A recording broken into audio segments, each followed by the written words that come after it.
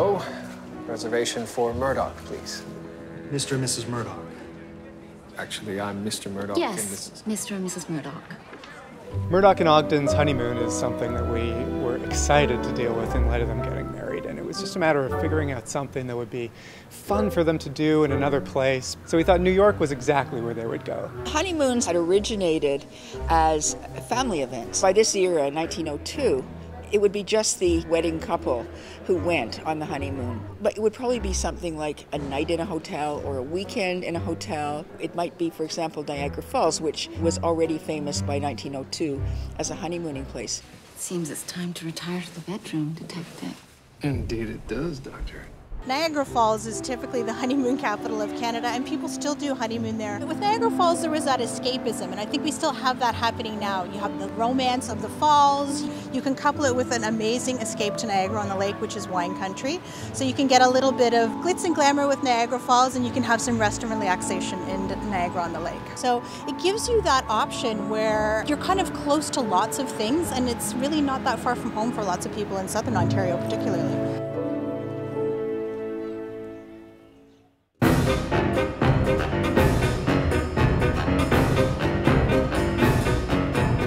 Cars have arrived. Yeah, it's really fun. Ever since a few years ago when they did an episode featuring Ford and James Pendrick inventing an electric car, we felt like it was time to really do a story about cars, about the people who loved them and advocated for them at the time, and about the crazy things that might happen when people were unfamiliar with them.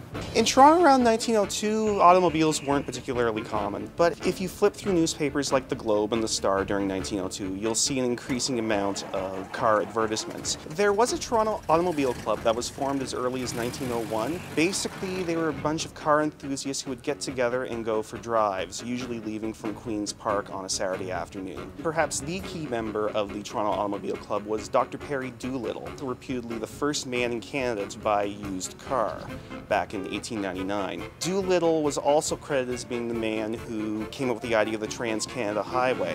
If every man has a motor car, the streets will be overwhelmed. Then we'll build more streets, all interconnected with a single roadway that reaches from coast to coast. Now that's an idea. What a journey that would be. It'd take forever. What would you call it? The Transverse Continental Motorcar Thoroughfare. It's a bit of a mouthful. Maybe just the Trans-Canada. No, that's a stupid name, George. When I read the car episodes before, I was like, oh, I'll probably never really get to do that. So I'm really happy that they threw Dr. Grace in there, and she loves it.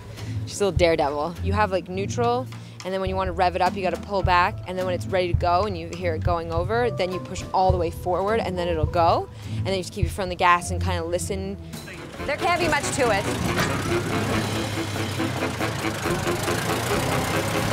Watching Georgina drive that old car today was hilarious. I really enjoyed that.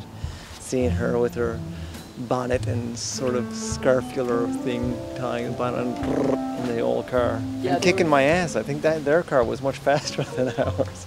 This one probably hasn't been running for probably about maybe 20 years. There's accidentally water got left in it and it froze the cylinder head, so we had to pull that off and repair it. But the rest of it was still okay. We just put a gas and oil in it and check and make sure it's got some spark, and then away it went. They're fairly simple. There's not too much that can go wrong with them. As long as there's gas and spark and compression, they'll start. Very difficult to accelerate on any kind of incline. Not a whole lot of mustard on those cars. The best comparison is it's kind of like driving a lawnmower. Just the fact that chasing each other in these cars at all is sort of absurd. This is called a process trailer. It's a very low profile trailer. If you put a car or anything on it, it doesn't look like it's really elevated above the road. And the other nice thing about it, it's very wide, legally wide, like a semi.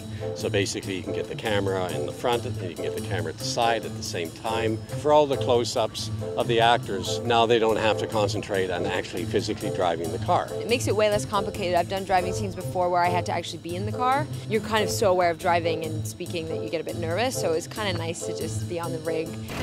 We're carrying too much weight. Jackson, you're slowing us down. Well, jump off, man. I don't get to work with Georgina very often, just odd scenes here and there.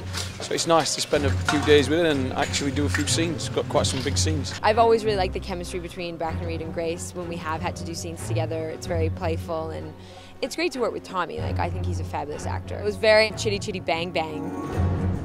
I don't have any interest in cars whatsoever. I do own a car. It gets me from A to B, to the shops, kids.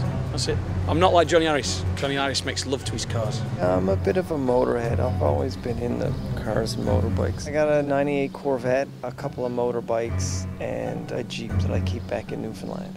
I've never bought a car, but I'm going to buy a car soon. So I do like the old kind of classic looking cars, like a Beetle or a Mini. I like the Fiats, very European cars. But yeah, she's all right. Rio. We have to name her. Betty, I think her name is. Red Betty. Dundas is just a little west of Hamilton. It's really part of Hamilton, but it is a town unto itself. There are so many good features about Dundas. It's a great place to live. It's a wonderful place to shop. There are great studio tours, a fantastic art school that's been here for 50 years. Great food, great restaurants, great small independent food stores. Just even to walk up and down the main street is fantastic. All right, lads, on we go. Ontario is ours for the discovering. 1 second, Louis. Depress the pedal. Yep, there we are. Depress the gas. Yep. Put your back into it. Try. Good man, Higgins. Good man. Nice.